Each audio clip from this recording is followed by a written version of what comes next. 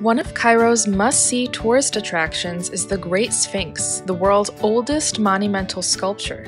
Situated by the pyramids of Giza, the Great Sphinx impresses with its size. It measures 66 feet high and 234 feet long, and it has a unique appearance. The monument depicts a part pharaoh and part lion.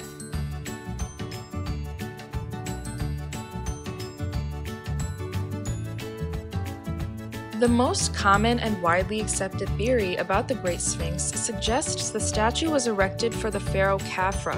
The evidence for this lies in the fact that the head and face of the Sphinx are strikingly similar to a life-size statue of Khafra that can be found in the Valley Temple. Given the organization of the pyramids and the Sphinx, some scholars believe that there may have been a celestial purpose to the Great Sphinx, which was to resurrect the soul of the pharaoh Khafra by channeling the power of the sun and other gods.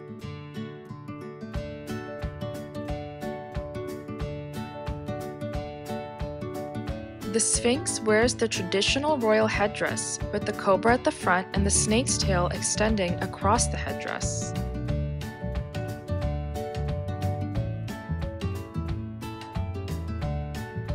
The Sphinx was not assembled piece by piece, but was carved from a single mass of limestone exposed when workers dug a horseshoe-shaped quarry in the Giza Plateau.